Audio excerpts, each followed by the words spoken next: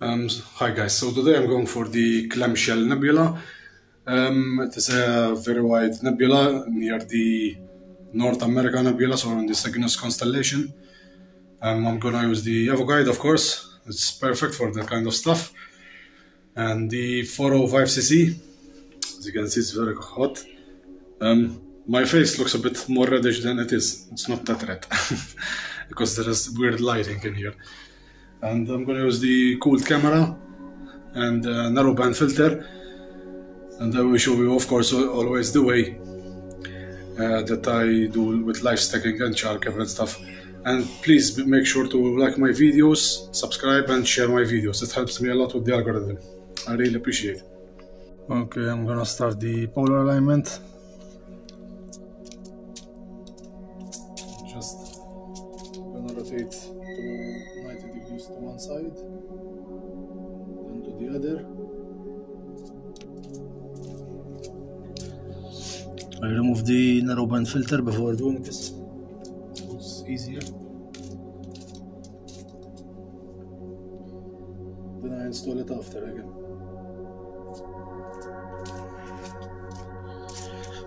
Okay, we have a bit of, quite a bit of actually.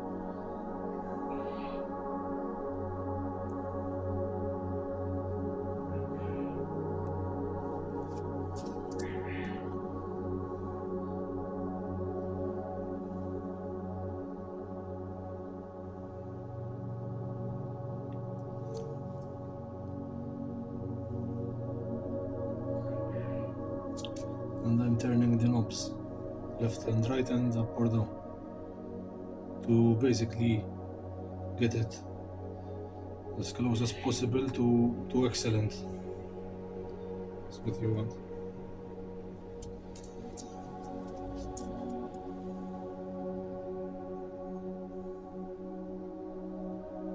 Oh, that's it.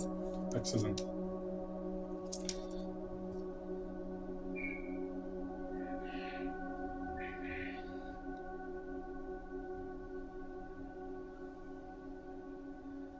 It won't be, with this wide field setup, it doesn't have to be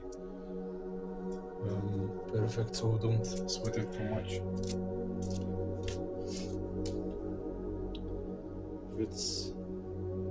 If it's a little bit off, that's okay. But as it is, it's very good actually. Okay, so I got rough focus. And I'm gonna align on Vega and Corniforous.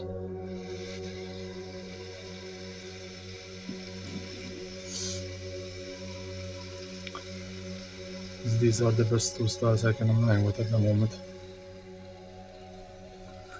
I will recheck focus when I align. I think this is Vega here, because the focuser of the Evoguide is not that good. When you how do I say it? Focus, change target, you lose focus.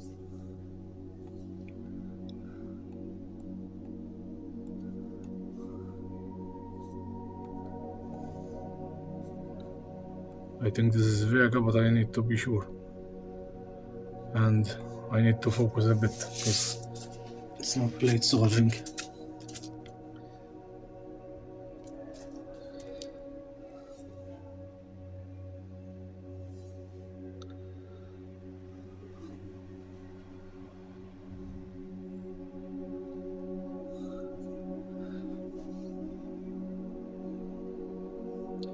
I'm turning the focuser a bit, so I'm at least decently focused.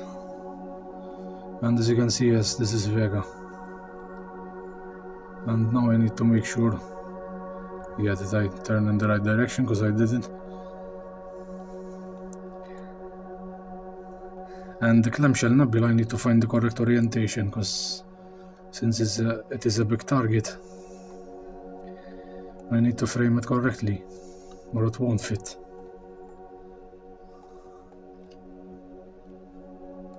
Right, just to make sure. I know that's Vega, but I need to make sure. Yes, okay. Go to the second star. The star is near zenith at the moment, and pretty sure that's the one, but pretty sure it's not good. You need to make sure, so always check, because all stars will look the same. Yes, that's the one. All stars will look the same in the telescope, so you won't know for sure.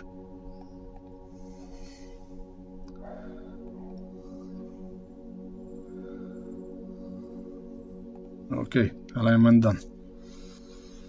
And now I'm gonna go to the Clamshell Nebula. Okay, so the Clamshell Nebula is not actually in the catalog, so we have to go by coordinates. I have searched the coordinates on Google, and these are the coordinates. Sorry, not these are different ones. I have saved them here. I'm gonna press load. These are the coordinates of the Clamshell Nebula. Then I'm gonna press go to. Because sometimes some targets that are the faint ones, they won't show up in the catalog of the SynScan, so we have to search by coordinates.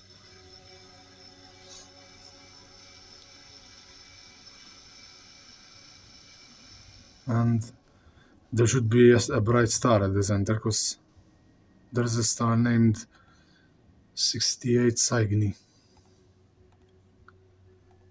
I think it's, I can search it here, 68. Yes, sorry, this is the one. If I center the star, I should be on target.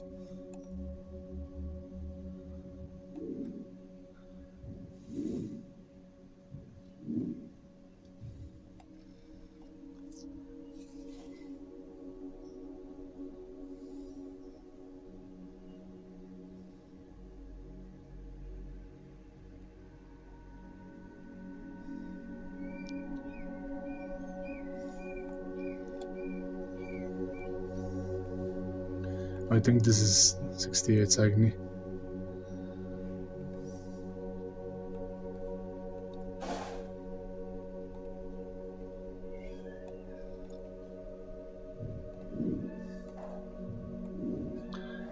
Yeah, I think that's the one.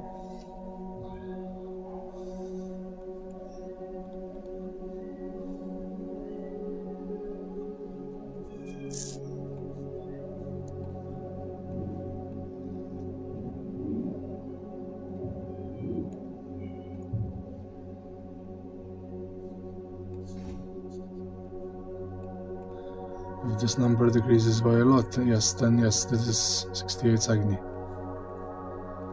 And since we are with Narrowband, the image is very dark, so it's having a heck of a time plate solving.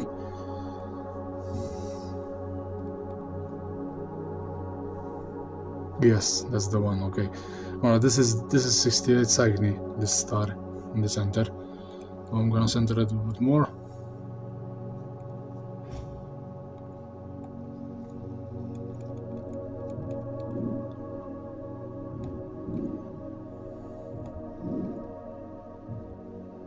I went a bit too far.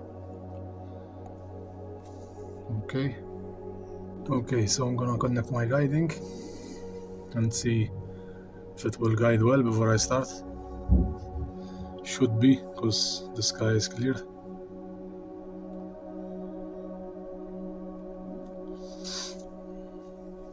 Should be calibrated as well, because I didn't change anything from my last session.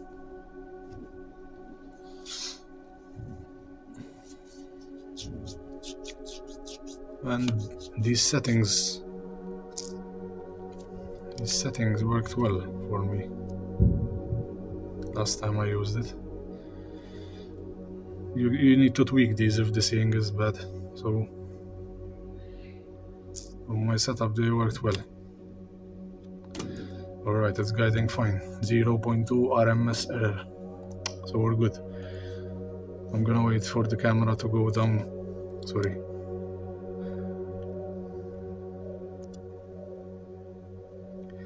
I'm gonna wait for the camera to go down in temperature. I'm getting it down to about 10 degrees or so. I avoid getting it down lower during the summer because it will be frosting up. And I'm gonna use darks that I made yesterday. They should work fine because I'm using the same temperature.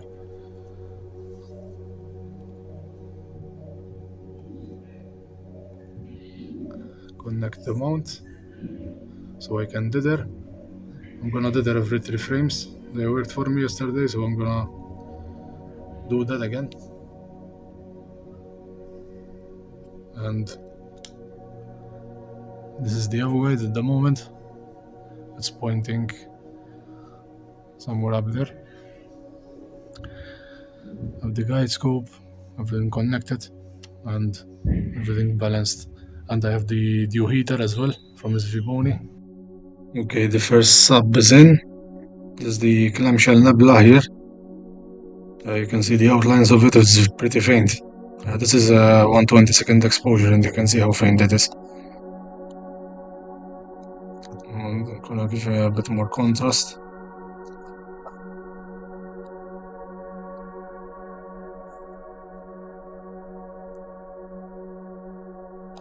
I'm getting really good guiding. 0.6 RMS error. Apologies for the sound, it's my neighbor's dog.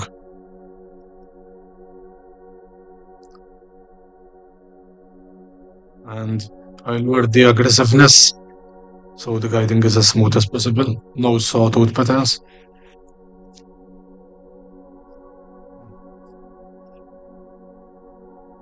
And yes, I know I have some dust spots here, but I can clean those up with healing brushes. I don't really feel like fighting with my flat frames for the 294. It's a struggle every day.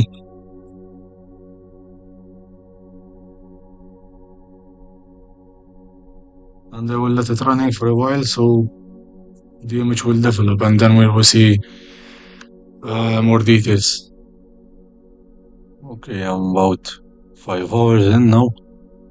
I had to do some modifications to my guiding because the seeing got a bit bad and it was rejecting frames.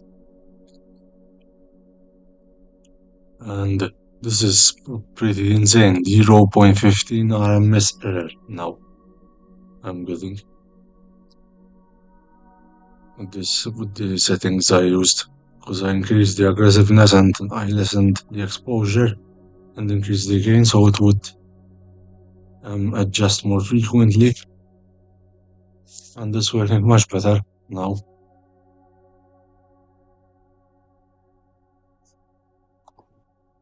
Still reject the frame, yeah. And this is the Clamshell Nebula at the moment. On siril it looks like this, stretched.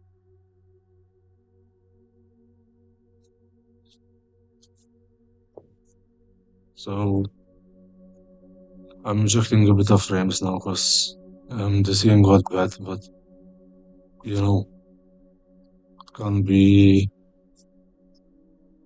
be all good. Sometimes it goes against you.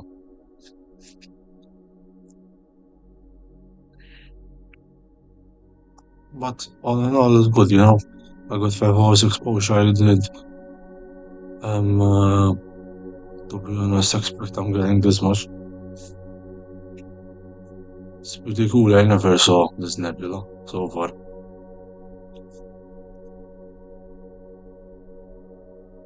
Looks like this. It's very big, yeah, considering the Evoguide has a very wide field of view, and this almost fills all the field of view. It's very, very big, this nebula. Alright, that's it. I'm gonna stop the live stack. We got 357 minutes exposure. This is the final stack, and we lost a few subs. I lost 30 minutes worth of subs due to haze and seeing, and there was a slight, but it's normal. But all in all, we got really good data. We got about 6 hours exposure, and we'll see how fun it will be to stretch this nebula. I'm gonna check what data there is real quick in the siril, just to check what data there is. Gonna do a really quick background extraction.